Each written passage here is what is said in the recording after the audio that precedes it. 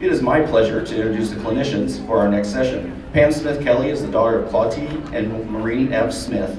She taught instrumental and choral music for 35 years in the Fort Zumwalt and Blue Valley school districts, as well as adjunct at the University of Missouri, Kansas City, and Ottawa University. She was the founding conductor of two prominent wind ensembles in Kansas City, the Kansas City Wind Ensemble and Midwest Winds. Pam is the president of Claude T. Smith Publications Incorporated, which publishes the instrumental and choral works of her late father. Please welcome Pam Smith-Kelly. Thank you so much. Oh my goodness, it's so great to see so many dear people out here in the audience, and people that love dance music and people that maybe have never played dance music. So we are trying to spread the word about the early band music and just give you lots of interesting facts today. So first of all, I'd like to thank Craig and the MMEA board for selecting us to present today. And we really, really appreciate it because this is Dad's home. And it was just such a special treat to be able to be here. Secondly, I'd like to thank our panelists today. And you can read about all of them in your handout. If you didn't get a handout, they're over there. So make sure you pick one up for a friend, or just take one home if you need another.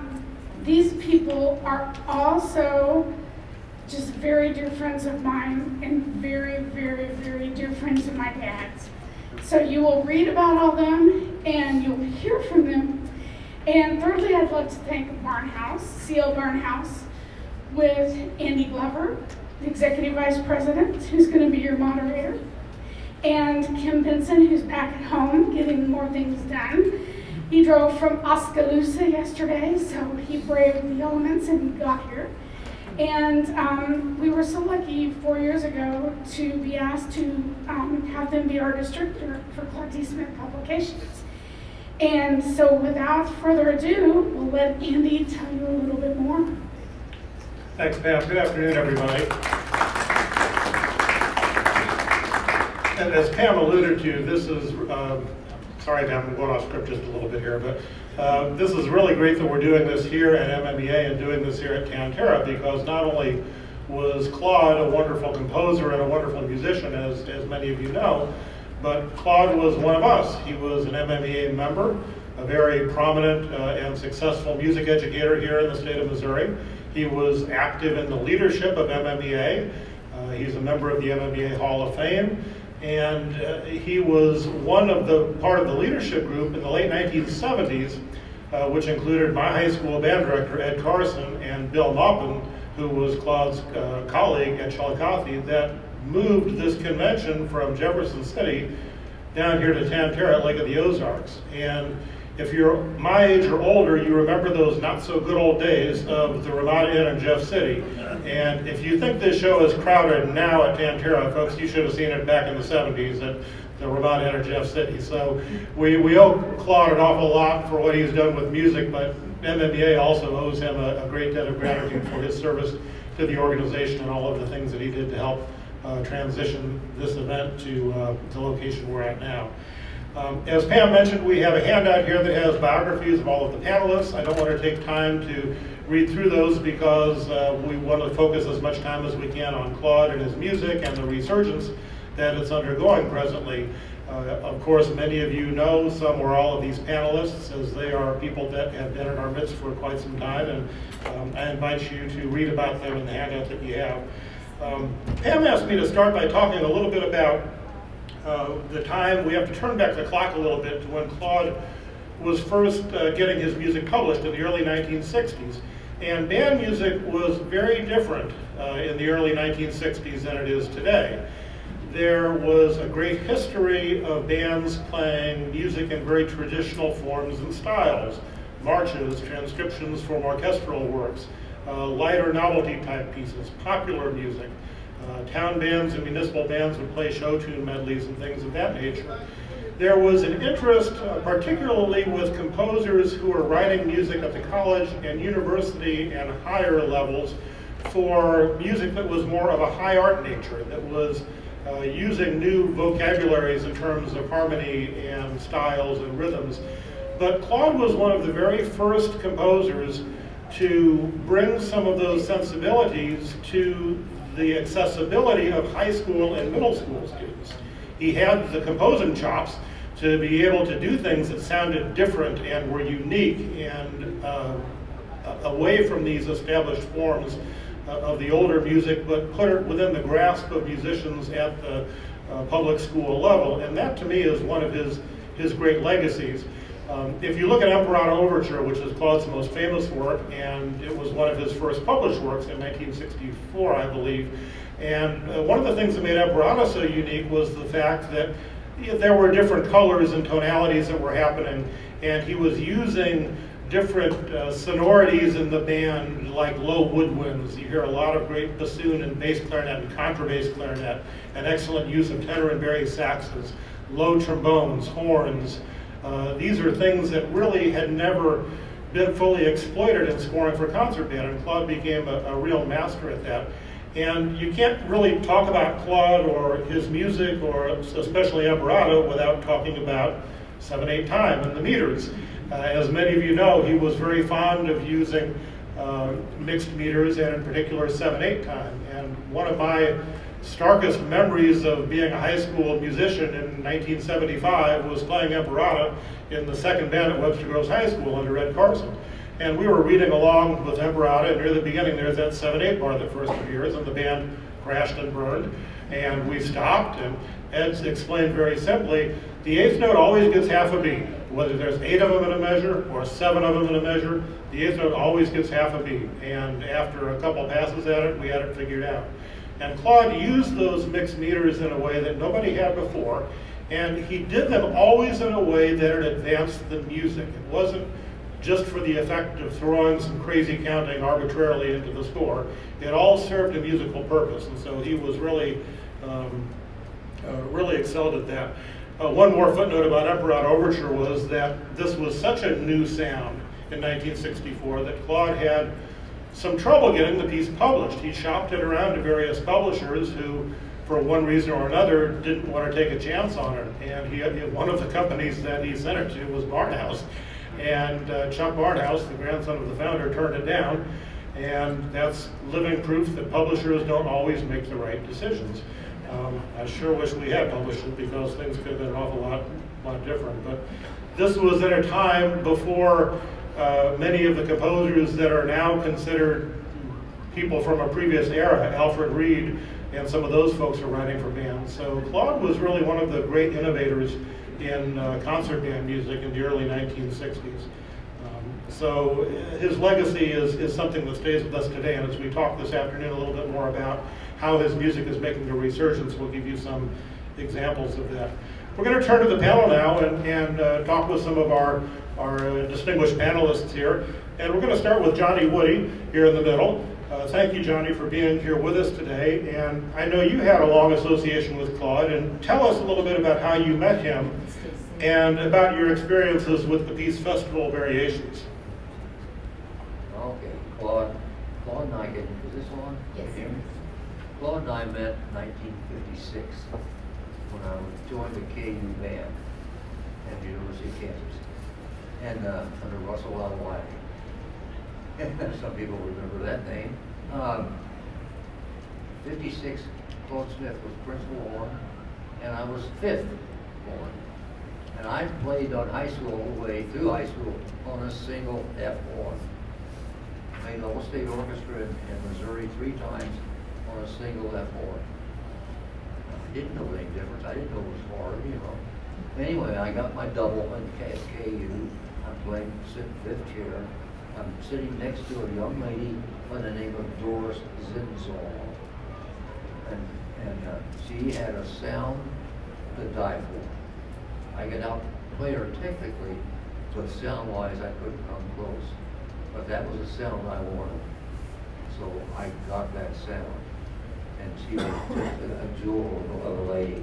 Anyway, he was, my second semester of freshman year, I was asked to join the faculty woodwind quintet. As a horn teacher, Jerry Carney did not play horn anymore. So for 3.5 years, I played the faculty groups. That's where I learned to play. Claude would join us when I was playing. I needed another horn. Claude was playing second. So that's where this idea of me kicking him off his chair comes from, I think. Because Claude was more interested in composing than he was playing. Now, Festival of Variations, on the other hand, is another story. 1981, probably, Colonel Arnold Gabriel commissioned Claude to write a piece for the band, the United States Air Force Band in Washington to play. Now, I think I talked to the colonel not that long ago, and I said, how much did it cost? How much did we pay Claude for the Festival of Variation? He said, probably about $5,000. So what a deal, you know, $5,000 for Festival of Variations. So he wrote that, and the day we rehearsed it, first day, we played through it once, we took a break. I went across to the orderly room, picked up the phone, called Claude.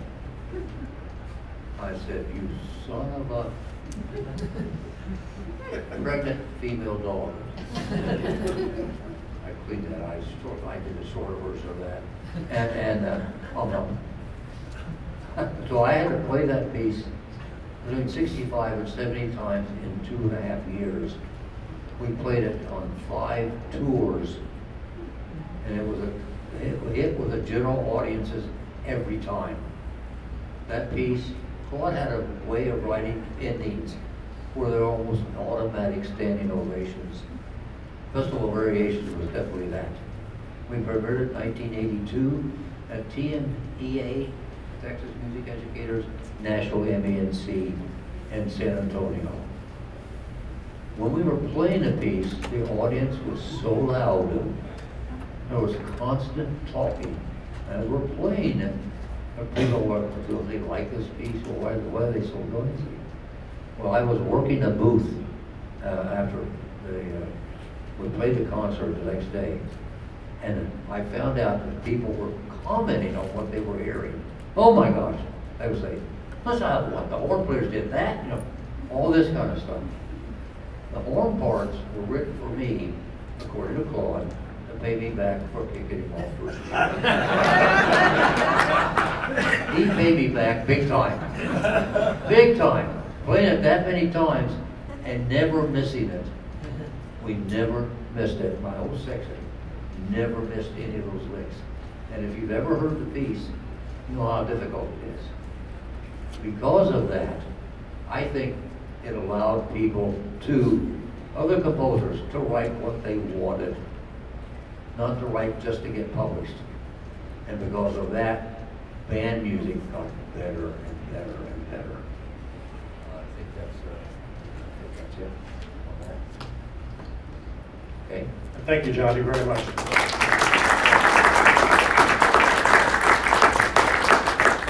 Andrew Yates was scheduled to be on our panel today, but at the last minute was unable to be here due to some complications.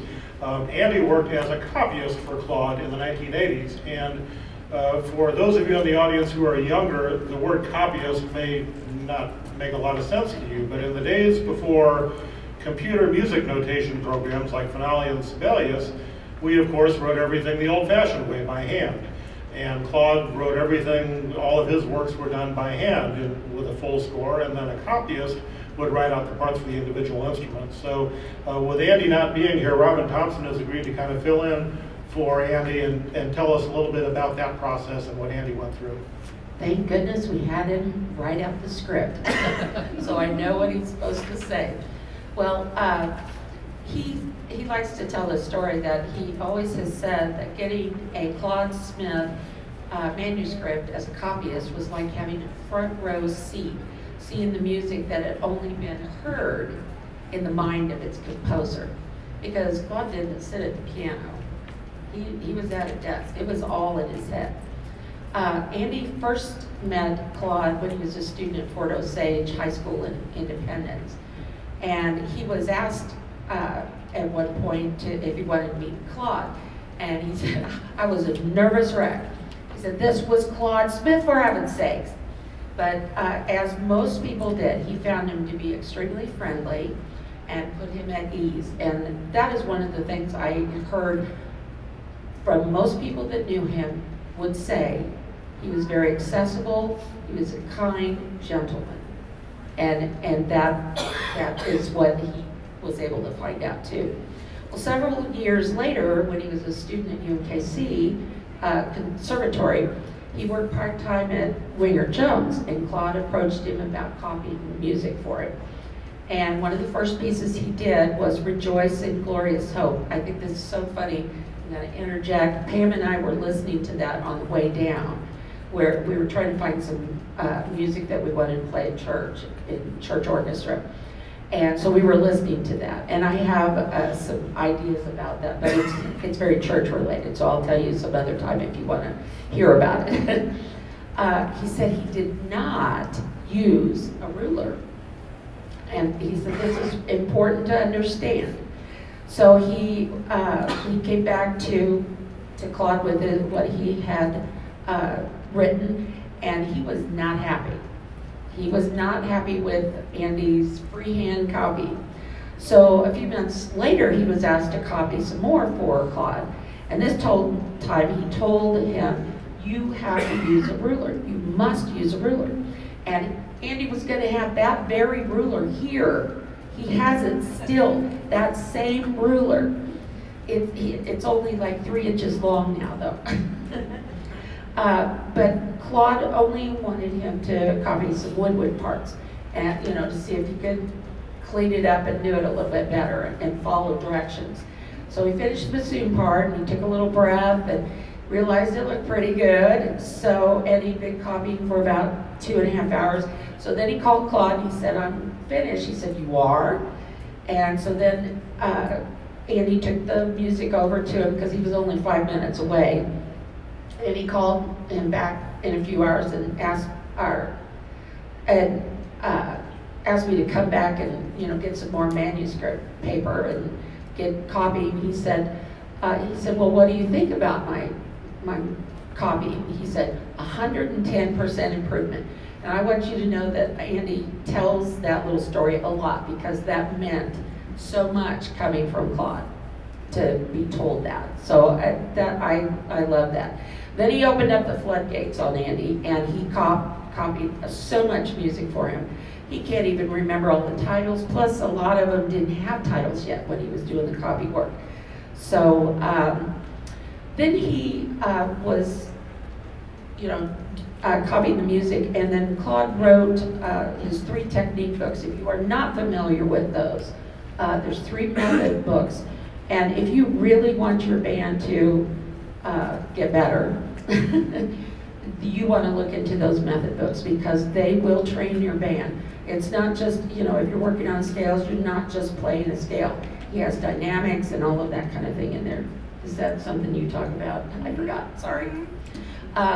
Anyway, he was working on symphonic rhythms and scales and symphonic techniques, and he did all of the copy work for that, and he was on the 2nd book, and it's really odd. We're here at MMEA, and he was playing as a drummer in the lounge. It was called Der Krug back then, and he was playing in a lounge there, and Claude gave him the stuff to copy here at MMEA, and then when he got done with it, Andy was still here playing. He stayed here. He was playing all the time here. And so he had to find a way to get the music up to Claude, and so he figured out a way to take it to a bus stop. He had to go to a gift shop here at Osage Beach at 6 a.m. and then, which was tough because he'd been playing till like 1 or 2 o'clock in the morning at the lounge. And then a bus would take it to 40 Highway and Nolan Road to this, and he calls it Fleabag No-Tell Motel. There's an Olive Garden there now. And then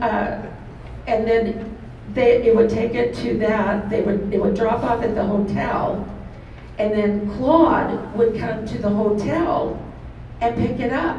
And he said he used to tease him and say, I can't believe, Claude, that this upstanding, world-renowned composer walking into this Fleabag motel to pick up a package. Now, you know, what do you think about that? So that was, you know, something interesting about how the music got to the copyist. When they started the work on the third book, and he was just starting to copy, about a quarter of the way through, Claude called him and said, stop. And then he saw him a few days later, and he said, Jensen just spent $1 million for a computer that can engrave music. And Andy said, really, a computer that engraves music? And of course now, nobody thinks anything of it. They, you know, everything's engraved on the computer, and nobody thinks about what it was like to engrave music back with a ruler and a pencil. So this morning, gosh, it seemed like yesterday. This morning, Lafayette County High School Band played Declaration Overture. And it's really interesting. He wrote about that in this. It's all just connecting. And he said, I was studying Declaration, and I was analyzing and studying it. And it was written in 1975 and dedicated to Claude's wife and Pam's mom, Maureen. And if you've ever listened to it, played it, there's a 5-note motive that is used throughout the piece. And then especially at the end, it's very elongated. The notes are and very specific. And he said that it was his hunch, his thought, that in that Claude was saying, Maureen, I love you. And he doesn't have proof of that, but he ran into Maureen later, and he told her about it. She said, and if those of you who knew Maureen, she's a petite, quiet little lady, and she looked at him and said, well, isn't that nice? Well, then Pam put that story in her book, so Andy thought that was pretty cool. Thanks, Robin. We're going to turn to Pam next, and as we all know, Pam, you're Claude's daughter. And so you were around music your whole life, your whole childhood. So you were around it at home, and of course you were your dad's student as well in school. And so tell us a little bit about your experiences with Claude's teaching philosophies as it related to his compositions, and also talk a little bit about how his reputation as a composer isn't just a Missouri thing. It really it goes to the national and the international scale. Okay, first of all, many of you knew my dad, and he was a master teacher in my mind. He knew what he wanted, and he knew how to get it out of kids. He wanted the best full band sound, and that goes all the way back to KU days, where they had that big full sound that Johnny was talking about. He wanted that with his band. He did compose mainly at his desk at school, and thank goodness Bill Maupin, who's no longer with us, his best friend, besides all of these people wanted here, but his best colleague friend that he taught with, did all the attendance, he did all the money collecting, he did all that, and there's Dad right at his desk. So he would just kind of push it away and then do school stuff, and throw it back, and then do this all the time. He wrote some at home, but he never really sat at the piano, except in very early days.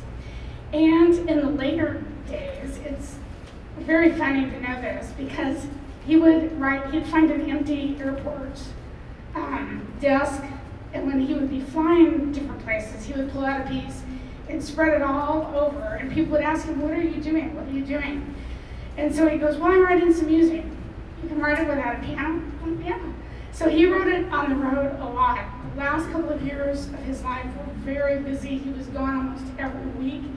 So he had to use that time in airport terminals and wherever he was. I was so blessed as a kid. I didn't know what I had, you know, when I was younger. I didn't know how blessed I was. It was just my dad.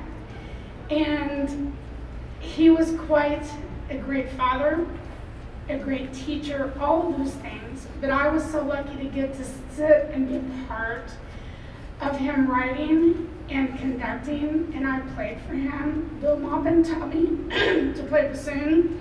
So Yep, I learned how to play bassoon and was in Dad's band, but it was quite wonderful to just watch it all happen.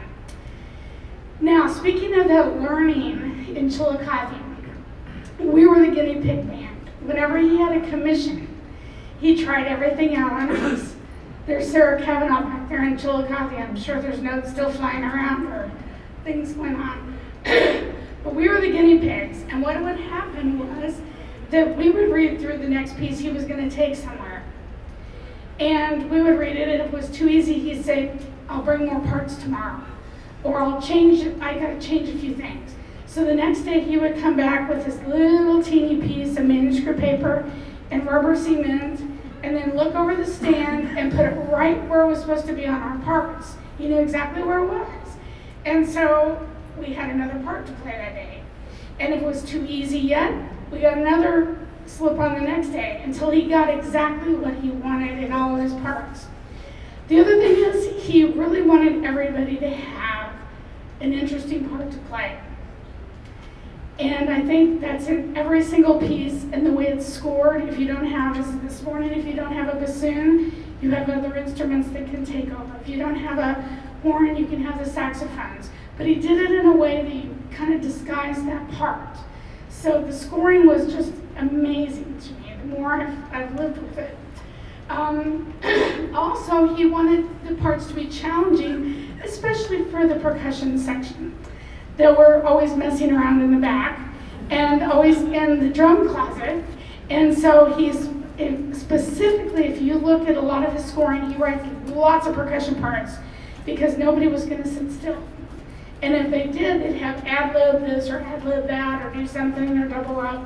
So just another little thing on him. He also knew what pieces kids needed to have in order to teach the fundamentals that he and Bill insisted on. They were based, all these pieces were based on the knowledge of what band directors needed to teach. They weren't just pieces for pieces' sake. They were there to teach a certain fundamental.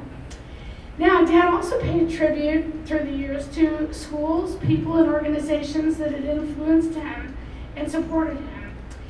Anthem for Winds of Percussion, if you played that, raise your hand if you might have played that.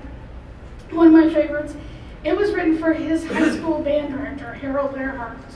And Harold actually was the one who got him his first job in Cozad, Nebraska. So Harold was a very, very important person in his life. Joyance was commissioned, how many of you have played Joyance? By Central Methodist in 1975. And by Central Methodist, and it was premiered actually at MMEA in Jefferson City in 1975. He wrote Chorale Prelude, Rejoice Ye Pure in Heart, in 1985, 10 years later for their 75th anniversary. You've heard of Stanberry Uniforms, right? They commissioned Dad in 1970 to write Sonus Ventorum for North Central Bandmasters Association Clinic Band. As an MBA member, he wrote Merrimack Rhapsody for 1985 All-State Band. At the same time, he also wrote for MMEA Rejoice in Celebration, which is going to be published soon.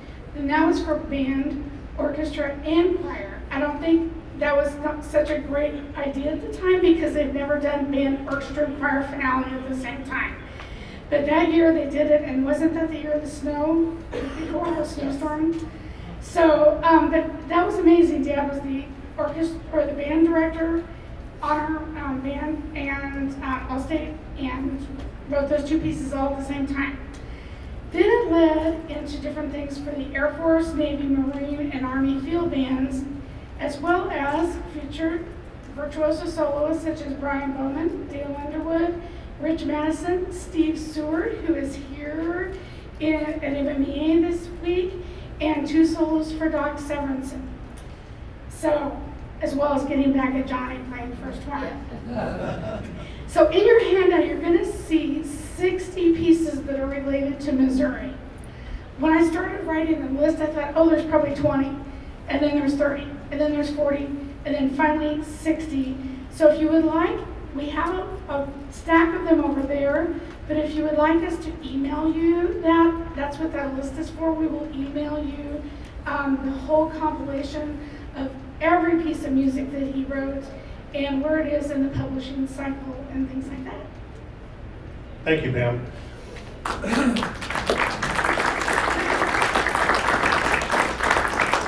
Russ Coleman, we want to also thank you for joining our panel today. You had a close relationship with Claude for many years, a contemporary of his, and share with us some of the compositions you were involved in the commissioning. Thank you very much, and I appreciate the opportunity to speak about Claude. I came to what is now the University of Central Missouri in 1964. In the spring, the concert band did a short tour in the Kansas City area, and we played at Center High School, where Claude was the director. I believe it was the first time we met, other than possibly in a new teaching reading session. I remember first he was trying to find the timpani for us to use, and that was the first time we got to know each other. It started just a very special lifelong friendship, and we spent many times together going out to dinner with our wives. He had been, that last dinner, he had been to our house in December of 1987, and I always remember as he left our house, his final words, he stopped and turned around and said, "We need to get together more often." Later that spring, in 1965, the Center High School band played Emperor Overture at a music contest on our campus. It was in manuscript, and unfortunately, Claude was sick, and the Center High School vocal director, Jack Overby, conducted. I don't remember what they got. As our friendship grew, his daughter Pam became a music major on our campus. While she was there, the local Phi Mu Alpha Sinfonia chapter commissioned Claude to write a piece for the band. Dance Prelude is a bit different from his other compositions. Opening with a beautiful English horn solo, it moves a very rhythmic dance section, and yes, it does have 7/8 measures. The band really enjoyed playing the piece, and I've used it quite a bit as a guest conductor. Our next commission with Claude was in honor of Harry S. Truman, the Harry S. Truman Centennial, and involved several meetings we had with Truman's personal physician while he was president, Brigadier General Graham. We met together several times to talk about Truman and gather information about him. We premiered that work that he wrote, and we premiered at the Folly Theater in Kansas City on March 24, 1984, with Claude conducting and with the General in attendance. This is a major work, about 15 minutes or longer, which is really a biography of Truman's life. If you have a good band, I strongly suggest you program the composition. It is historically significant, and it does include dropping the first atomic bomb. It involves a narrator, a concert choir, a female vocal soloist, and yes, the Missouri Waltz on piano. In addition to his compositions for the concert band, I commissioned Claude to write 6 arrangements for marching band, which were used when I conducted band days for the Kansas City Chiefs.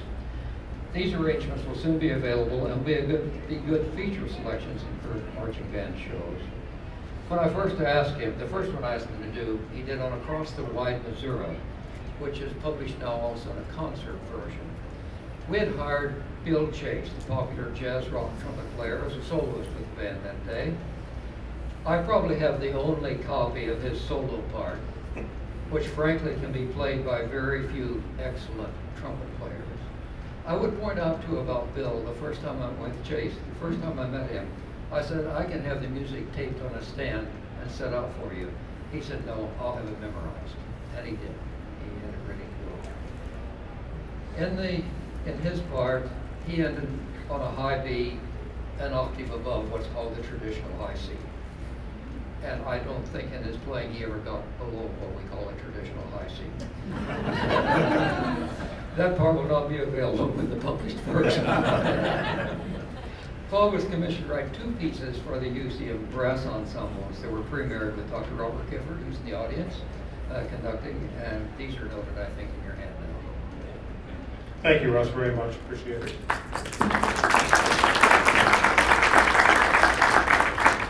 Marvin Mannering, wake up. Thank you for joining us and giving us your perspective, the perspective of an educator in the trenches. Tell us how you've been impacted by Claude and his music. You also serve as the MMEA historian, and we appreciate that very much. and we'd like for you to tell us how you and the MMEA board are working to help preserve Claude's legacy. How many of you remember your first Claude T. Smith piece you played? Yeah. There's a couple of tuba players in the audience. You know that we didn't have time to sleep during those tunes. We were definitely busy. I became acquainted with the music of this composer through the North Central Missouri Bandmasters Association Clinic Band in Chillicothe. It was the go-to place in Northwest Missouri. And we were so lucky to have many of Claude's pieces in manuscript on our stands when we got there. My first piece was Concert Variations. Big, brooding, sprawling piece that's just a wonderful workout for everyone in the band. If you haven't programmed it, haven't played it, I invite you to do so. It's a dandy, and certainly one of the staples of the literature. I talked with Claude afterwards. Of all the folks here who know him well, I am the least of these, but I met him and realized this is someone who's never been a stranger. Friendly, inquisitive about what band you came from. Hey, your band director, Sarah Antone, how's she doing up there? Everything's going fine, right? Yes, sir. And we went home and made sure that it was. Just that kind of relationship that you could feel with bands and bandsmen across the state was really special, just right from the get-go. I was lucky enough later as band manager at Central Methodist College, now university, to help in the commissioning of Rejoice You Karen Hart. That Phi Mu Alpha and Phi Beta commissioned to commemorate the 75th anniversary of the Central Methodist Band. And we played an anniversary concert, and Claude came in and conducted that. And how many of you have played under Claude's stick? Every tenuto. And I think we have a match made in heaven here, because we want to put Claude in the hall. When you came in today, you can see we have a poster and a couple of QR codes with a sample letter. Write your own, but contact your legislator and let them know that this is someone who's very deserving. If anyone has brought notoriety and recognition to the state of Missouri, it's Claude Smith. And with these 60 pieces that have been composed either for ensembles here or about any aspect of our state, I think this is someone who's a fine, fine candidate for this. So I hope you'll consider doing that and encourage others to advocate as well. Thank you. Thanks, Marvin. We're going to shift gears a little bit now and talk about the resurgence that Claude's music is making now and continues to make as new generations of band directors and audiences learn about her. Panelists, I'm going to ask you, we have an eye on the clock here, so we want to keep it moving along. And we're going to go back to Pam here. And Pam, tell us a little bit about how this resurgence has occurred recently. Well, recently, Robin, who works with me, we have been avidly becoming clinicians in different conferences throughout the country, in New Jersey, Oklahoma, Texas next month, and others. And we just want to make sure people know about the music that's out there, especially the young band literature. There were many pieces, about 40 written for Jensen in the 80s, and a lot of people don't know about those pieces. We bought the copyrights back, and they're available, and they are great grade 2, 2.5, and 3 pieces. So please stop by our booth, because there's so many great things, right, Josh? Josh McCoy's back there, and I came back there last year to work with his band.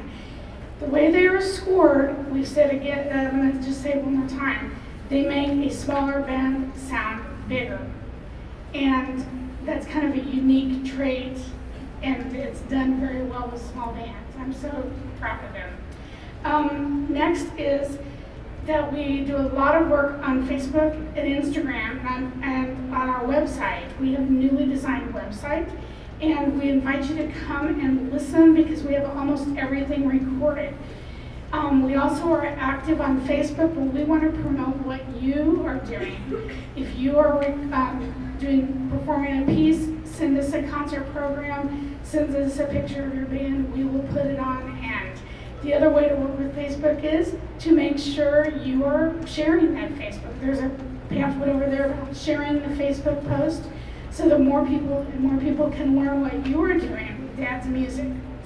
A couple things that have happened in the past in Missouri is the Phi Beta Mu, the Lambda chapter of Phi Beta Mu right here, sponsors the Claude T. Smith Composition Contest, which Russ has been running for 30 years, and just now going off of that post.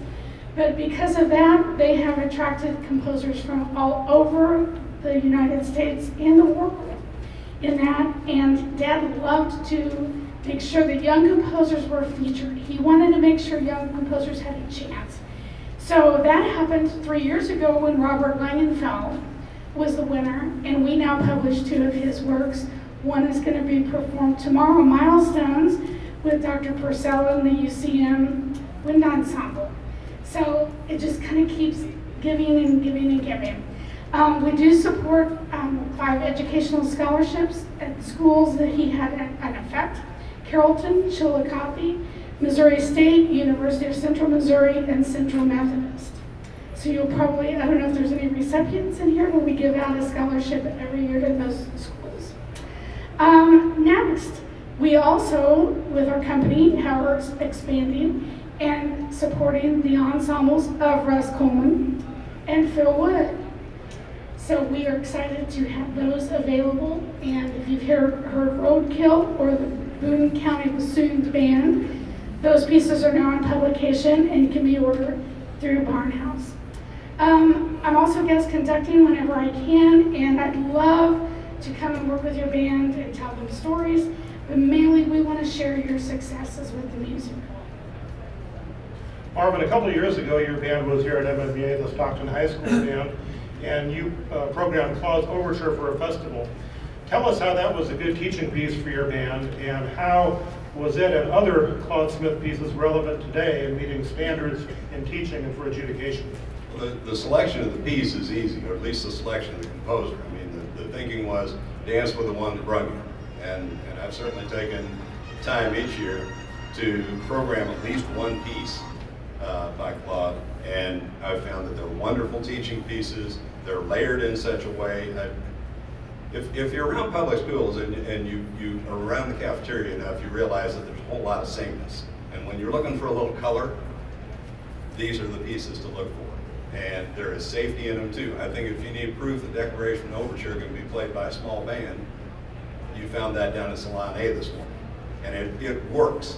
And the saying in baseball goes, the baseball will find you. And as far as these pieces go, all of your players they will develop the strength, they will develop the capacity to really function in the band. There's no place to hide when you play one of these pieces, but you can be secure in all the layering and scoring. It's like good architecture. You use solid building materials, and it's put together in a really strong way, and it's durable and it holds up.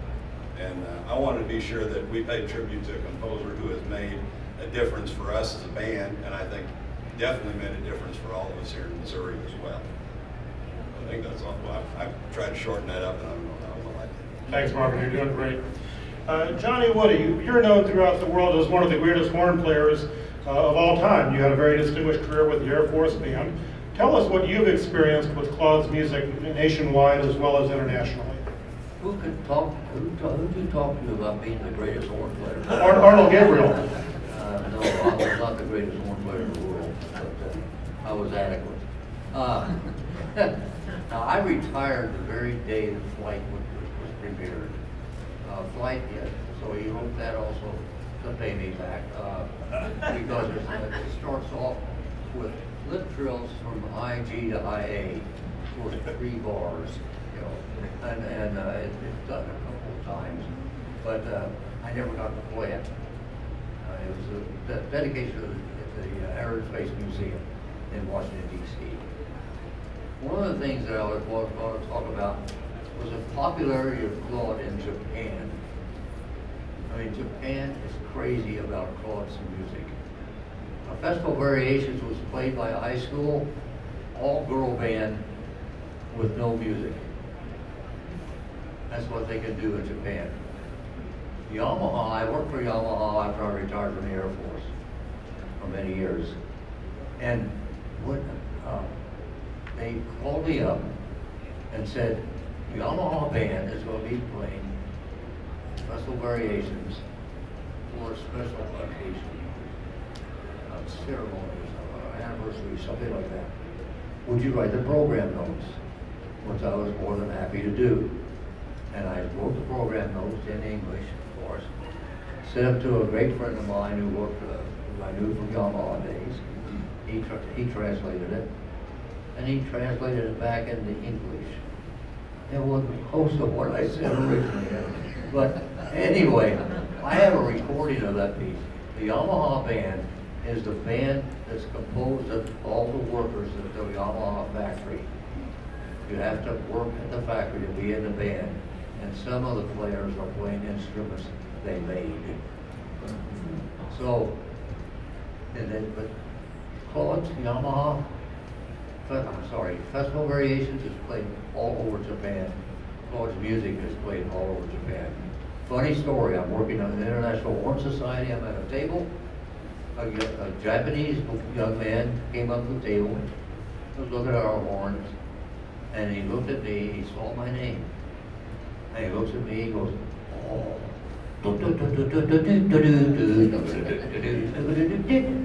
started singing the opening of Festival Variations. It's me, oh, and he had to take a picture, you know. That's a true story. But Claude is worldwide, especially here in Japan. You know, play his music game, because all the parts are well written, they're played, they may sound easy, but they're not. You have to work at it. That's how Claude wrote it. You know, he made the band sound better, makes the kids sound better. That's it. Robin, would you please tell us a little bit about the new engravings that are going on with some of Claude's more popular pieces, and also how his music is so popular today with community adult bands? I'm speaking for Andy. He was so happy that he had the chance, or that he does have the chance to re-engrave some of the pieces. And he, this time, said he did a computer instead. And not using the ruler. He is the assistant conductor of the Overland Park Civic Band in Overland Park, Kansas. And so he has the opportunity to play some of Claude's music.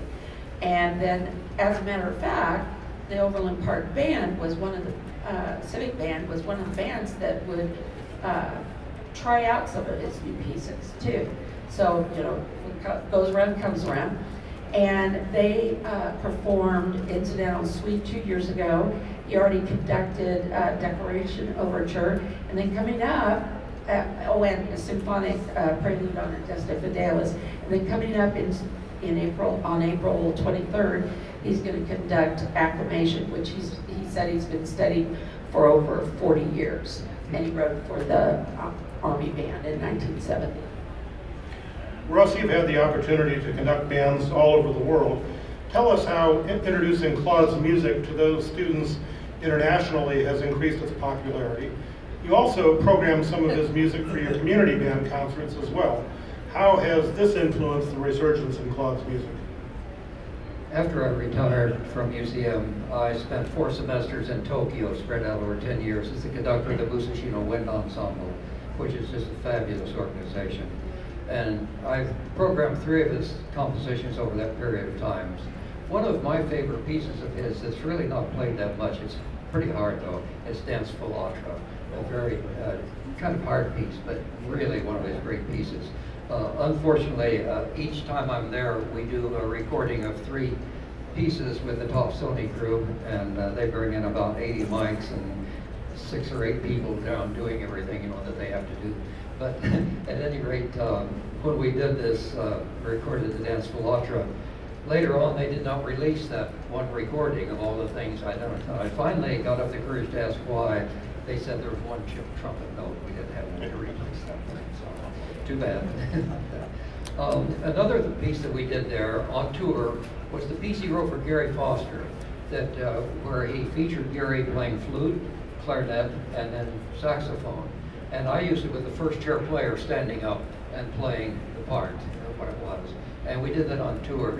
If you have a guest soloist or something that can do those 3 instruments, or you can just pick out one of the movements, it's really a great piece of music. I enjoy it a lot. I also used this Christmas medley did for the Marine Band as an encore there. Each summer, I programmed several of his pieces with the Warrensburg Community Band, and included there the premiere performance of his concerto for two horns that I got permission to change it over. I had two good horn players in my band, Bill Lane, who was principal in LA Phil, and then the horn teacher at UCM, and so I had them play it, and it's now published that way too. I'd like to say a few words kind of in my bit of the closing about it all. It bothers me, there's a trend among band directors to only perform new compositions. We should do that, but we should not neglect the large amount of music available to us from the past. In our field, there's the music of Claude, Alfred Reed, Francis Macbeth, Frank Erickson, and many others. Our audiences would enjoy and relate to their composition. Programming is perhaps why we have few professional concert bands, but many professional symphony orchestras. Our symphony orchestras program traditional music and include one new composition on each concert. Perhaps that's a lesson to be learned. Don't forget the great music of the past. Don't forget the great music Claude gave us. Thank you. Thank you.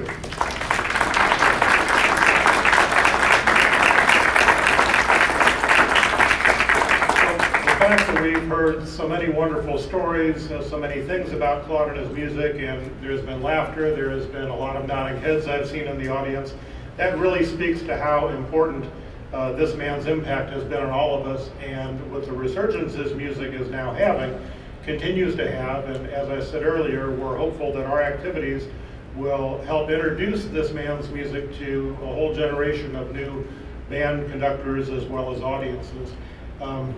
I just want to add one other personal thing here. The first time I met Claude Smith was in 1977 or 78, and I had gone to a concert at Ladue High School in St. Louis. Tom Poshak was the director, and Tom had commissioned a work, Prelude for Band, which Claude composed and conducted the premiere. I really hate the term band nerd because I think it's kind of pejorative, but that's what I was in high school back then. And I had the 2 LP record set of Claude's music that Winter Jones had put out. For those of you young people in the audience, LPs were like oversized CDs. And I took it to the concert with the hope of maybe having Claude autograph it for me. And after the concert, he spent almost an hour with me talking to me about composition and arranging and orchestration and where he got his ideas and his philosophies of music. And I was just a 16 or 17-year-old kid who just must have been annoying as all heck. But he could not have been more gracious. He could not have been more kind. He was really interested in me and what I wanted to do in the future. And yes, he autographed my record, and I have it to this day. It's one of my most prized possessions. I think we have time for just a couple of questions to anybody on the panel, if anybody has one, or if you have an anecdote or a story or anything that you wish to share about Claude or his music. All right. Okay. I'm D. Lewis, retired band director of Marshfield. Claude was president of MABA. I got a phone call from him after I had just lost the election for band vice president of MABA. And I think he knew I was willing, or I wouldn't have tried to get that job. At any rate, he said, we need a new editor of the Missouri School Music Magazine, which you consider doing. I had no background with that sort of thing. I kind of enjoyed writing, but my wife taught English. I said, if you'll help me, yeah, I'll do it. But I wanted to tell you this. Claude got me, with 35 years, editing that magazine, an important part of my life, our lives. And I thank Claude for that.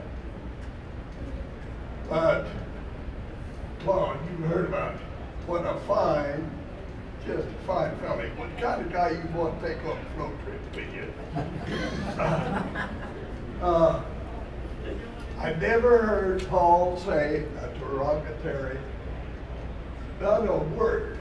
And we're kind of a competitive society, so some of us probably do too much of that. Never heard a word of that out of Claude, except I told him that I was playing, look at me, I'm at a senior moment, Russian Christmas music, who wrote Reed, Alfred Reed.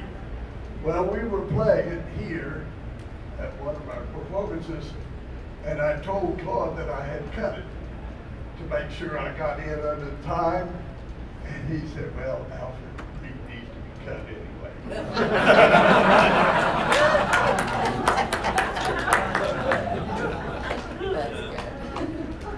Any other comments or any questions or anything else that we can share with you?